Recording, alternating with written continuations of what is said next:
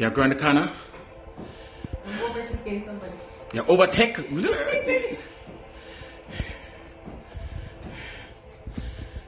Go girl, go girl. It's your birthday. Go girl.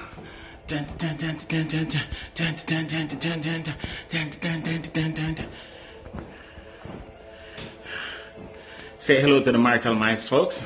Hey guys, this is your athletic champion. And welcome to Marital Miles, featuring the stationary bike. Dun, dun, dun, dun, dun. the garage edition. You know that can be the name, right? Yeah. Today it is so cold that I can't go outside and walk. I just cannot. It's in the 40s. I don't business who wants to say it warm, it's cold. So I'm doing miles on my stationary bike. And this is just something that we do, my wife and I, when we, cannot walk or regular exercise in the evening and stuff. So today we are picking up more on the love language, and we're doing physical touch this morning. Come look at what I do. Little baby, come show them. Pretty much what I do is just get on my bike and then use my tablet to pick up a scene, a biking scene, and then just follow this scenery for a while. We turn off the light, and once we turn off the light, we are in the zone. Well, the garage door won't make us be great, but yeah. So that's how we do it. But today we're talking about the 5 love language. We're continuing with our series, and we are going on to physical touch. So let's get into it. All right. Physical touch is a very important part of any relationship. And looking at the love languages, physical touch is even more so a way in which we can tell each other that we love each other. Physical touch, as soon as we mention physical touch, immediately I know that most men, their mind gone to intimacy. And it's not necessarily intimacy. Physical touch takes so much more different route than intimacy. Intimacy is probably the least important part of physical touch, right? For many persons, they want to know that the person cares about them, and no matter how much they say it, no matter how much accolades they give them, no matter how much things they buy them, no matter how much they serve around the house, if they never touch the other person, if they never experience any type of physical bonding, them not believe say you love them, because that's their love language. And you see the bike I make my one see?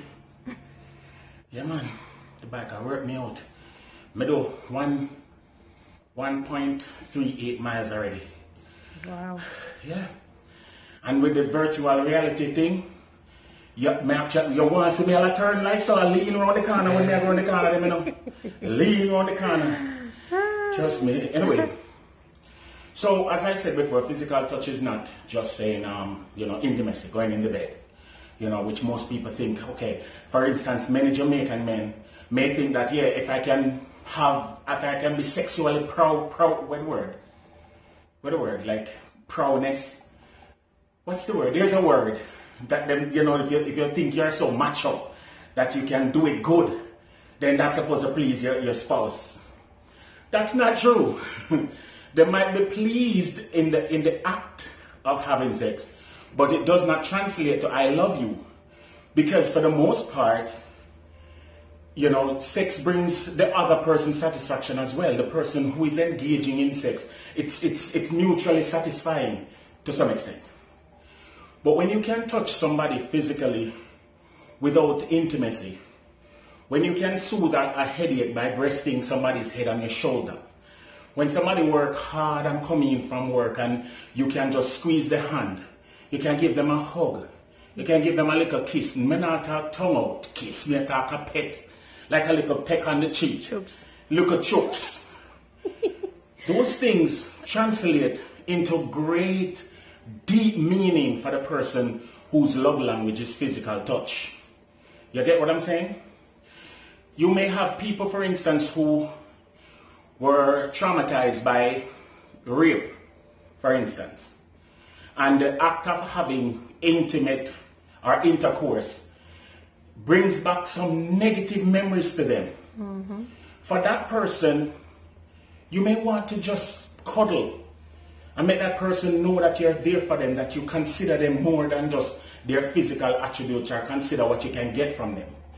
By the way, do you know that physical touch also increases your immunity? Mm-hmm. Yeah. Physical touch also decreases your stress. Mm-hmm. I think it releases some hormones in the body that, some type of something, and on oxymorphine or something. Mm-hmm. Me not a doctor, leave me alone. Just leave me alone. But it does trigger good hormones. So the point I'm making is, if your spouse, their love language is physical touch, then definitely they will want to experience that more from you. For those of us who may be highly erratic in their outlook and feel like every time that we consider physical touch, it has to be something sexual, we may also be using this time as a lesson in how to approach your spouse without always wanting that. How to approach your spouse, how to be physical with your spouse without taking it over the top where it don't have to go. Mm-hmm. So and that in itself gives the spouse the assurance that they're not just considered to be a piece of meat. Exactly. Or just not just there for that fulfillment, but exactly, just that sense of security that you feel, or that comfort, or that assurance that you get by just patting the person on the back, or holding the person's hand to indicate that I'm with you. We're partners together. It has a mental or emotional impact. Yeah, a general sense of well-being. Mm-hmm. I know for me, like sometimes when I'm having a stressful day and I get a little one hug from you, it's like you're saying to me, without saying it, you're saying it's gonna be all right. Mm-hmm. It's important to get that. I know that there's no other motive behind it other than you just generally love the person. You generally want the person's well-being. Personally for me, that when I'm feeling something physical in terms of not feeling well physically. Turn the camera around. You don't want to turn the camera around? I don't know. When I'm not feeling well physically, why I gotta look busted? No. You don't look busted. Look at the rider. All right. Yeah, when I don't feel well physically and you just get that embrace. I don't know if it's my mind, but almost immediately you tend to feel better physically just by being touched physically or embraced physically by your significant other. Now, as I said before, many persons don't rate physical touch outside of intimacy as a genuine love language. Most people want to address intimacy as the major touch, the big thing, but it's not. It's not. And so, as we go about our day, as we do what we do, remember, guys, in exploring your spouse and your relationship, consider if they want to be touched. The next thing is this. We have to be careful that we try to touch our spouse where and when they don't want to be touched. Mm-hmm. That can make or break the day. Yeah, you have to have a certain level of respect for the person's wishes. I mean, yes, the Bible does speak to the fact that, from a sexual level, you are not supposed to withhold that from your husband or your wife. However, you still have to be sensitive. And there's a time and place for everything. There's a time and place for everything. First thing, physical touch is not something that you demand. I can't say to my wife, listen, I'm not feeling good, so I demand you hug me. Mm-hmm. That don't work. You work 12 hours today and you're tired, but too bad, too sad. I need I need what I need. Come hug me because I'm stressed. Mm-hmm. Kiss me, you fool. Then something that can't work. Physical touch is something that is brought on intuitively. by individuals who are considering their partner or the person, the hugger is considering the huggy Yes, and considering their mental state, considering how they can comfort them, how they can give up themselves to them. And it turns out in physical touch. Do you know that if you're going somewhere that you've never been before and your partner gently squeezes your hand in the middle of that uncertainty, it brings a level of security. It's like saying, listen, don't worry, I'm here. Right. You know, do you know that when somebody is feeling regret, feeling remorse, feeling tragedy, a simple hug, just a comfortable hug, changes the whole dimension of that feeling. These are some of the things, especially, I'm speaking to men now, especially for men, that we need to invest in. Learning what our partner needs and how to apply it without leaving them to feel like any ulterior motive is there. Right. You know, some men hug them spouse and immediately, you know, a sort of physical changes happen. Things start to move around and they hug and start got lower. I mean, you understand what I mean? Right. Your spouse not having a good day, your girlfriend not having a good day, your wife not having a good day, and you can't hug her on her shoulder. You have to slide your hand down. Right. For cop a feel, to get yourself involved. Sometimes we have to get past us and just reach out to our spouse and reach out to our partner and let them feel loved and let them know you love them from that level without uttering a word. So, those are my few words today. And you have to be in tune with your partner. You have to have such a connection that you know without a shadow of a doubt that, listen, they need a touch right now, or guess what? Don't come near me now. Do not. You know, so be sensitive. And guess what? Your spouse, the spouse who needs that physical touch, will know what your motives are. Because they will sense it inside of them. They will know. You know, SENDTOHOPE hug me because I'm really concerned about me now. Or SENDTOHOPE just a try feel on me. You know? Just a try feel me up. You don't need your partner to be wondering what's your motive when you're physically touching them. You need them to be as certain that you love them and that you're doing whatever you're doing with their best interests at heart. Sure that. And that's the real essence of physical touch. So as we continue on with our marital miles, hopefully the temperature will go down. We could have chanced it today, but we never want to go there. But hopefully the temperature will go down. We'll continue to do it on the street. So far, let me see how far I'm going. 4.6 miles I done. But I have a question for you, but maybe it's for another video. Go ahead. It might be too long. Go ahead. All right. So how do you speak to a couple who may have a wife who been through some trauma and they are not very receptive, like you mentioned before, to anything sexual because of that prior trauma? But then you have a husband who has a high sex drive. How do you bridge the gap between one not wanting or not wanting? Yeah. One want too much and one no want none. Right. How do you? Okay, well, the first principle of marriage is compromise. That's the first principle of marriage. Okay. So, as part of my job as a husband, is to meet the needs of my wife. That's the first thing. And as part of her job as my wife is to meet the needs of her husband. Now, yes, she has been through trauma, but she has to come to the place in her relationship where she trusts the person that she's with and not the person that traumatized her.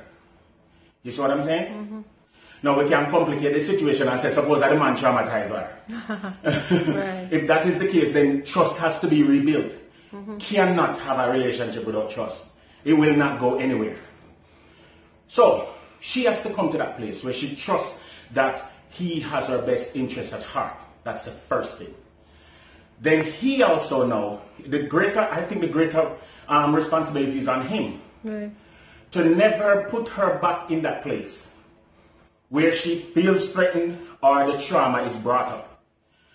The approach to her has to be different. As much as she can relate the situation to him, because if she keeping it a secret, for instance, her traumatization, if there's such a word, if she keeping it a secret, then he will not know. He will not know, right? How to approach her. So there has to be that level where they both come together, they both compromise. Compromise in the sense where trust that this man loves me and that whatever he wants to do, whatever he's touching me, it's not for my detriment. And he's not taking advantage of me.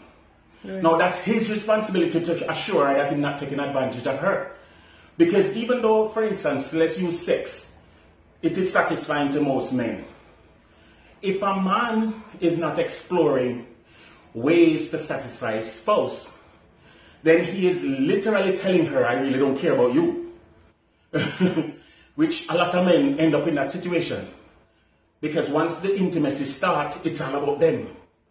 Oh yes, please myself. Oh, I need this to be done to me. And then not really turn the black of them eye and look up to say, what's going on with my partner? Is she enjoying this?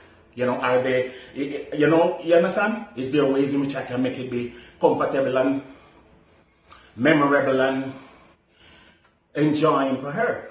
You see me? Right. So, I think, again, compromise is the answer on both sides.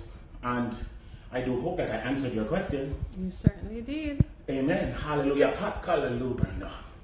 Well, I'm going to corner. Well, I'm round the corner. Yeah, man. So, guys, again, like, share, subscribe. If you're enjoying the Marital Miles series, please drop it in the comments. If you have questions, drop it in the comments. What I don't know, I don't know. I will look it up and I will tell you what it says on Google or whatever. What I do know, I'll answer as honestly as I can. And there are questions that I may not answer if it's too personal or too derogative or anything like that, you know. But aside from that, we'll do our best to keep you updated. And we have more love languages coming. Next Wednesday, guys. Next Wednesday, we'll have more for drop. So, big up on yourself and nice. Show them the bicycle, show them the bicycle.